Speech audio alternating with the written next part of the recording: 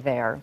A bittersweet night in Paradise Valley at the annual Kidney Foundation fundraiser because for the first time in more than 30 years, Glenna and Larry Shapiro were not in attendance. Glenna was the executive director of the foundation for decades. The couple was killed in their home last month.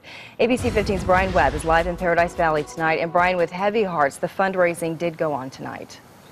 Yeah, it was one of their biggest nights, most well-attended nights so far this year. The star-studded event just about to wrap up now. Some 750 attendees raising hundreds of thousands of dollars for the Kidney Foundation at their biggest fundraiser of the year. This is the 6th annual year for this event, and once again this year they modeled it after Dancing with the Stars, set to Motown music. Local celebrities teaming up with professional dancers trying to win votes and money for the foundation. Now, Glenna Shapiro was the CEO of the Kidney Foundation for 30 years, and the Dancing with the Stars idea was hers, a way to bring fun and flair to this event.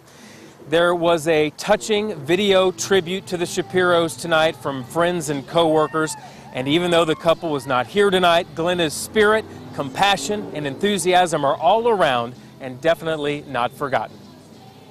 They all want to just bring her back because it's wrong for a couple like that, so special, to just disappear.